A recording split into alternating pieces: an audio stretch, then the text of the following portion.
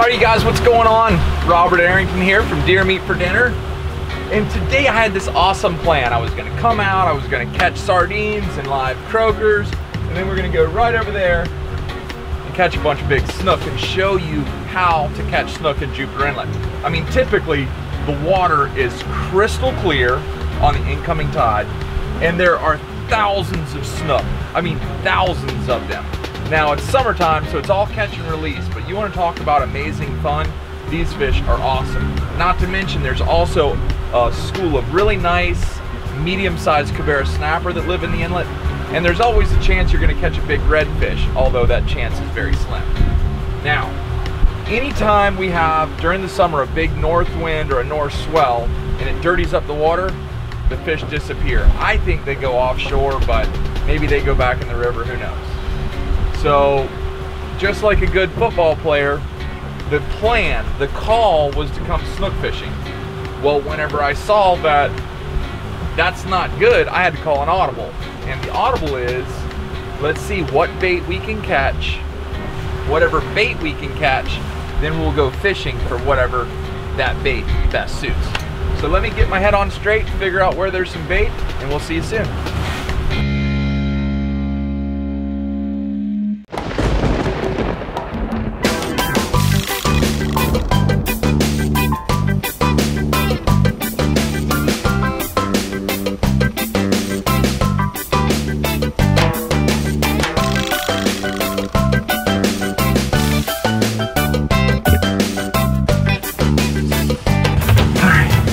That's what I'm talking about.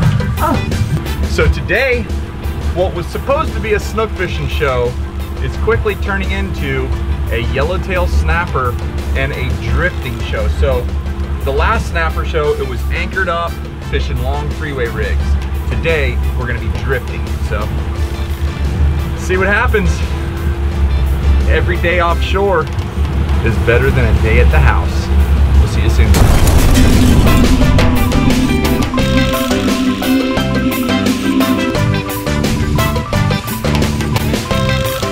Dang it. Well, we were running along. Right off the left side of the boat, I saw a big manta ray pop up and threw him a sardine. Normally, if you're the first one there, you get him a dead sardine out there. Kobe will gulp it right up, but maybe not this time. Got him.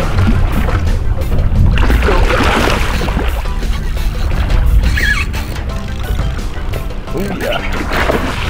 Oh yeah. That's what I'm talking about. Always gotta be ready.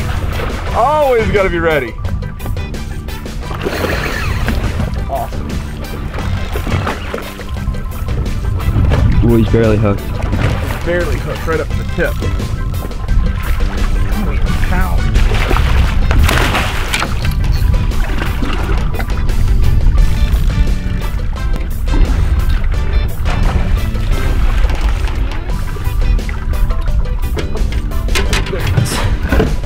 Got a beautiful cobia.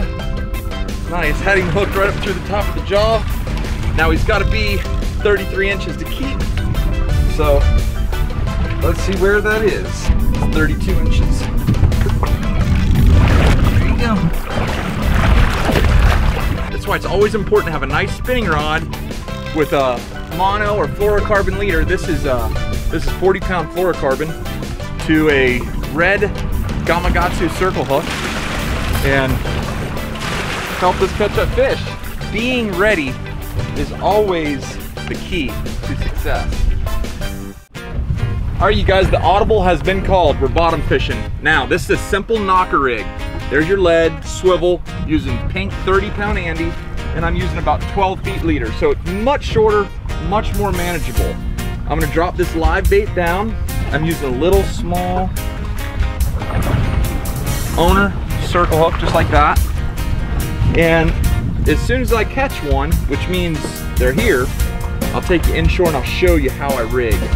Now with this, we're drifting. We're not anchored, we're just sitting here. And so you gently want to drop it down to the bottom. Always paying attention to where you're at. There he is. Oh, nice fish.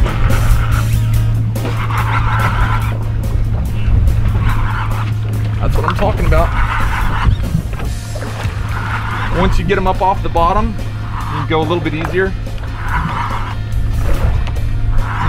This actually feels like a little blue runner or jack. See how flimsy the tip is on this rod?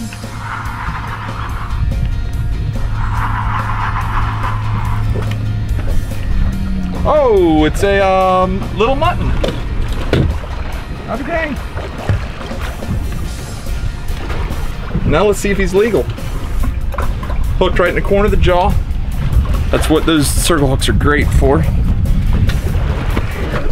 I mean, he's about a 1/4 inch too short. All right. Do you always want to keep an eye on your bottom machine? Figure out your drift. And if you're drifting along and all of a sudden you mark a bunch of bait, you know, bunch of stuff on the bottom, hit mark. Because then you can go back and drift maybe a little to the north of it, a little to the south of it, maybe right over it. If the current's going really strong, you can anchor up on it. But you've got to know where the fish are. These fish aren't just scattered out evenly. These fish are in certain areas, and that certain area is always moving. You know, like today they may be here, tomorrow they may be over there. So it's good to have a lot of numbers and the ability to check them all. There he is.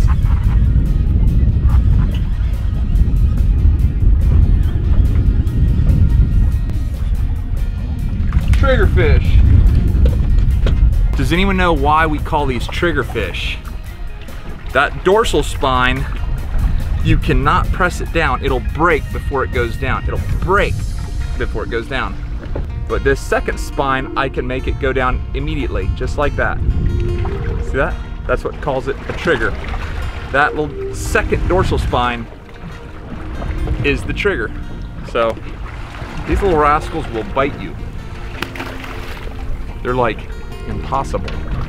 All right, I'm gonna rig up another rod and we're gonna start fishing. All right, so I know this is probably freaking you out. I was fishing, now I'm here, but I'm gonna show you exactly what I'm doing. This is a Shimano Trevally rod with a Talica 16 reel, very high speed, high power reel, and clearly you can't break them, or this one would have been broken years ago. When I'm bottom fishing, 30-pound pink Andy, I typically go through about a half-pound spool every summer. I use it a lot, and this is how I rig. This is what I'm using right now. That's a 1 ounce lead.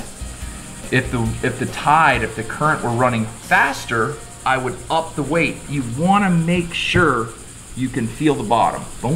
You don't want it to go like a concrete block, but you want it to go down nice and smooth, feel the bottom.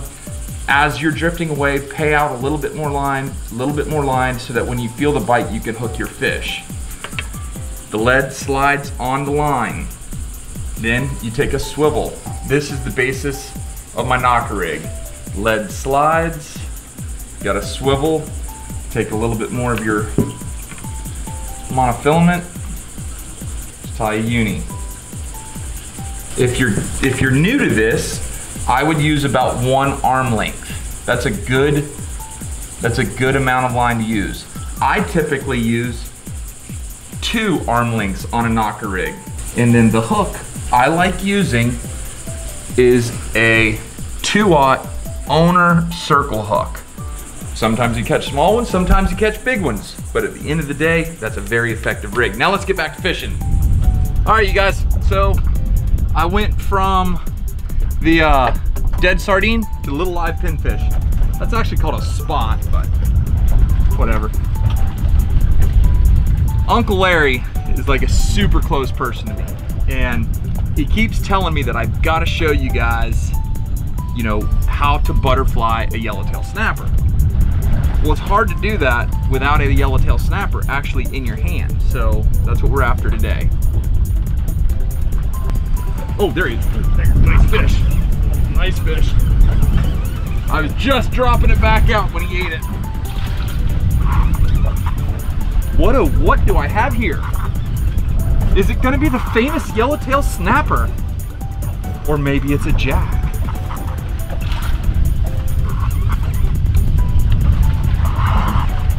Go ahead and drop yours to the right there.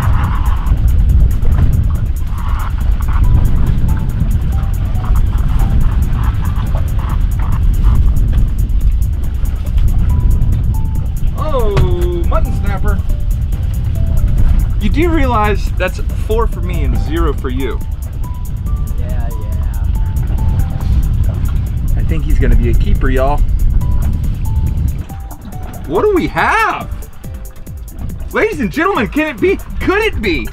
Could it be? Could it be? I see color. Ooh, it looks like a nice fish too.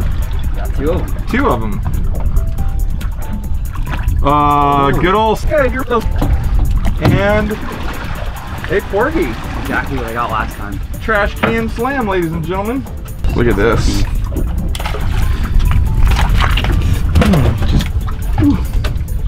He just put the death roll on me there, ladies and gentlemen. That was like the full-blown alligator death roll. Stick as darn. I mean, he did that so fast. He was like, I'm gonna show you. Handle these things with care, I'm just saying. But that is a, I don't know if y'all can see that real well.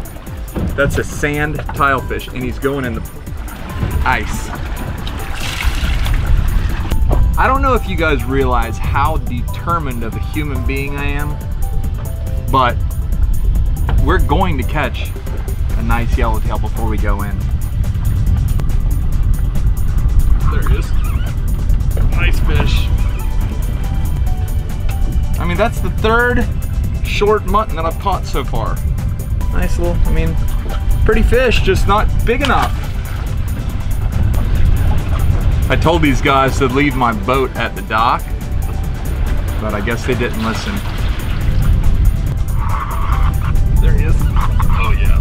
Oh yeah. Reeve, are you gonna help? Number 5.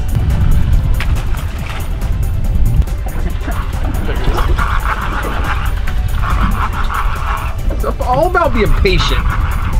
It's all about being patient. What the heck do we have here? Ladies and gentlemen, we have another mutton snapper. Hit the small. Let me show y'all something. When you live in Jupiter, you going fishing, swing by a place called The Connection.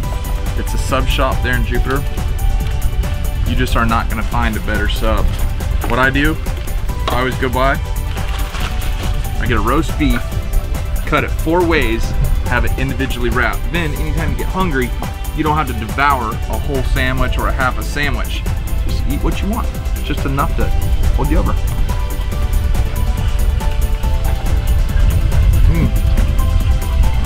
All right, you guys, so we are getting down to the nitty gritty here.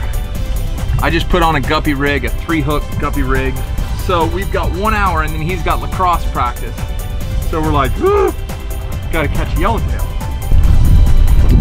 Oh, look at that. Right, that's a nice one there. We got what we're after, you guys, right here. Now let's see if we can catch some more of them. Finally got him. Oh, yellowtail. All right, you guys, he's putting it on me. I haven't caught one yet.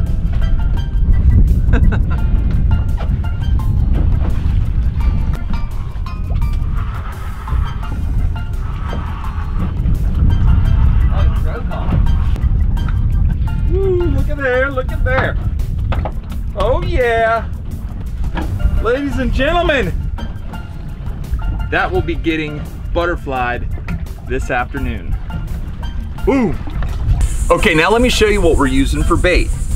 When bottom fishing, these are my 3 favorite baits: squid, mullet, and sardines. Okay?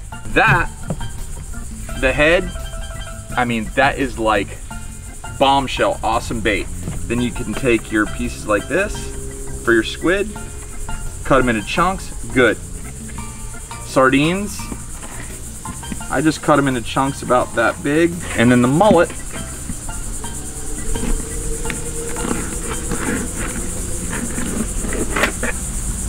Just take some fillets just like that. I'll take and cut it right down the center, just like that. Now you got mullet strips. Now what you're left with are just 2 perfectly baited hooks. Drop it down, guaranteed you're gonna get a bite and have a great time. All right, you guys, hope you enjoyed this rigging session today. I'm out. Oh, there he is. There's another one. That's a nice one there.